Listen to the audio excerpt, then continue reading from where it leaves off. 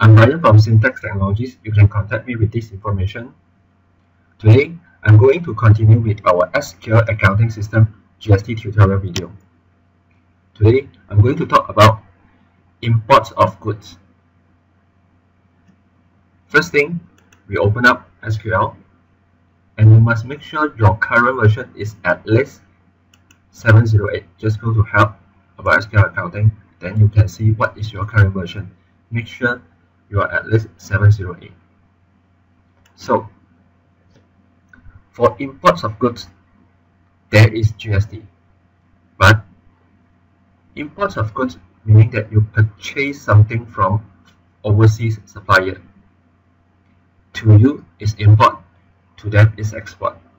Export there's no GST, but the GST is charged by custom when you clear your goods in custom through K1 form. So the first thing you must make sure is you have the foreign currency module. How to check? Just go to tools and make sure you do have the maintain currency. Go in where you can maintain the foreign currency over here. Let's say USD. So after that, you are able to go to supplier, maintain supplier, and for your supplier, for example this one Nokia, you are able to maintain them in foreign currency. Just make sure something.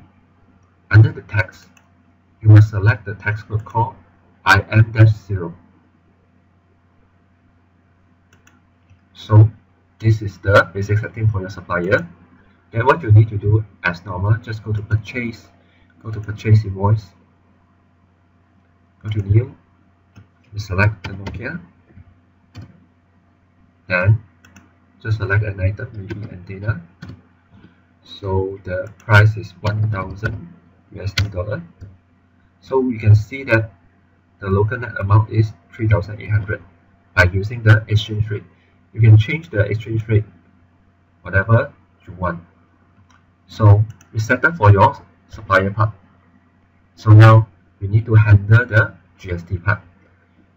But to handle GST part, there's two scenarios. There's two possibilities. The first one is your forwarders will settle everything for you. For that scenario is you need to maintain your supplier or your forwarders as a supplier. Let's say we have a forwarding company called ABC. It's your forwarders.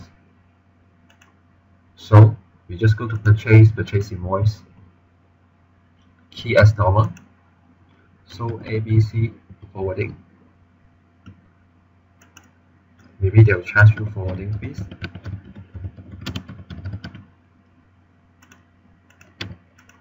ringgit.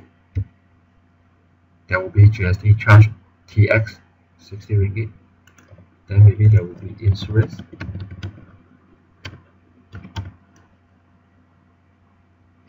ringgit. Okay. For GST part, this is something new. You go to this small button over here, is the field chooser. Click, and you can see that there's three new things over here: import currency code, import currency rate, and also import purchase amount.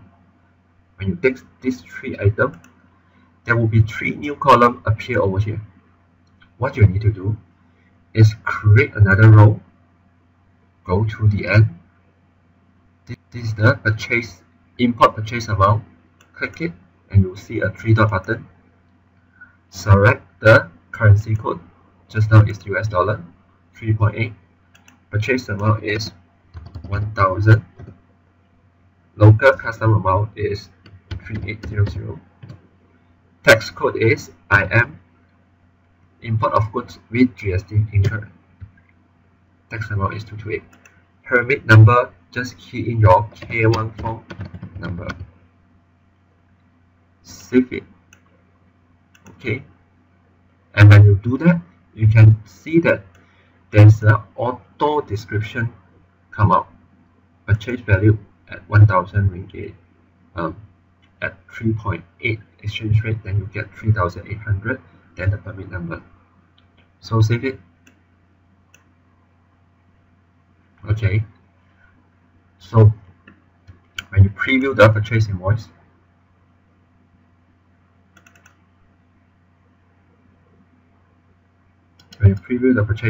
you can clearly see that all the item is already inserted for you accordingly.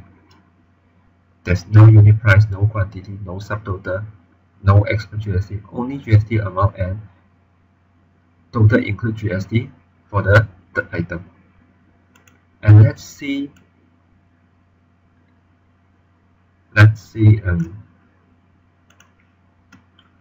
how the GST 03 will look like with this. Just go to GST, new GST return, process. Okay, we know that for import or input tax, we need to go to the input tax to check.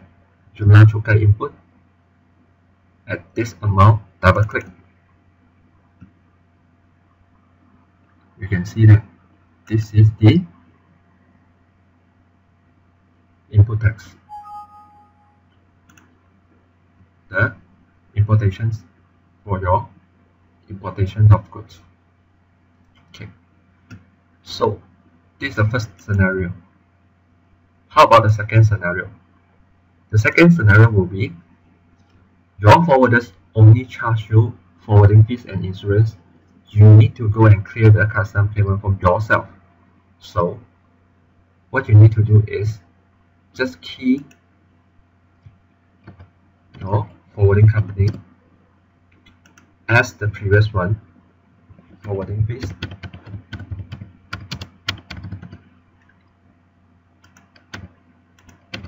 $1,000, insurance $200, just exactly same as previous. Let's say I change the date. So you stop over here. For the GST part, you need to maintain Royal Custom Malaysia as a supplier. Okay, you can maintain Royal Custom Malaysia as a supplier so that you are able to create a purchase invoice under Royal Customs Malaysia. Click the plus sign, do the exact things as previous. Go to import purchase amount, key in the currency code, key in the rate, key in the purchase amount, key in the local amount. Next one is IM. Okay, done. So this is how easy for SQL accounting system to handle import of goods. So that's all for today. If you have time, do drop by at my Facebook.